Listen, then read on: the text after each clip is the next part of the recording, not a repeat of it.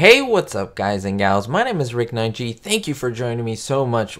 In this episode, we're going to be taking a look at the episode called Grips, Grunts, and Groans. This is a Three Stooges short. It's actually the 20th short film produced by the Stooges. Now, I want to get something clear. If you don't know me and if you're not familiar with the content that I do, this is a video focusing on the history, behind the scenes facts and information, as well as bloopers in this short. If you want to see everything from season 1, that is all the Stooge shorts between 1934 and 1936, go ahead and take a look at my playlist and you will see them. But we're moving on, of course, to season 2, episode 20, and let's get started.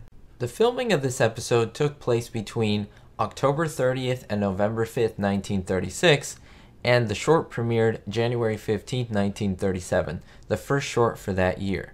Now, the title parodies the expression grips, grunts, and groans. In this episode, Curly becomes a wrestler, which calls back to the short Punch Drunks, in which Curly becomes a boxer. If you haven't seen that video of mine showing all the highlights of Punch Drunks, go ahead and take a look. It's in my playlist. Now, this current episode, along with Punch Drunks, horses' collars, and tassels in the air, shows an external stimulus that causes Curly to go berserk. Punch Drunks focuses on an auditory stimulus, while Grips, Grunts, and Groans focuses on a respiratory stimulus. At the beginning of this short, watch this chase. Notice the 3 stunt doubles that are used in place of the Stooges as they round the corner.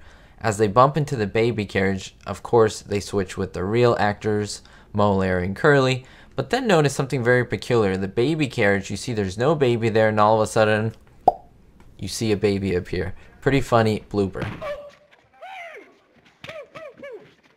Now this is Bust Off, the world challenger in the wrestling match.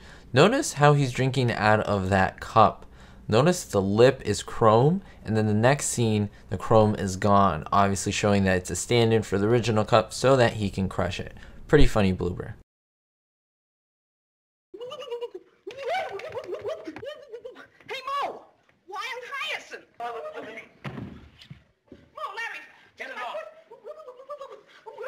Such a creepy face that Moe and Curly make. After an unfortunate incident, Bust Off cannot make the match, and so Curly has to join. And this is where the craziness begins. Hey, come on, fellas!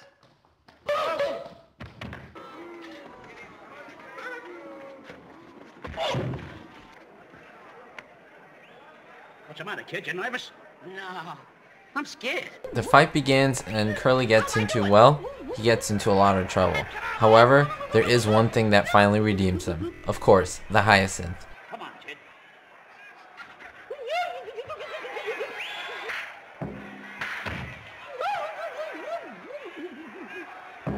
However, much like in Punch Drunk, Curly's out of control and begins to attack, well, every single person in the arena.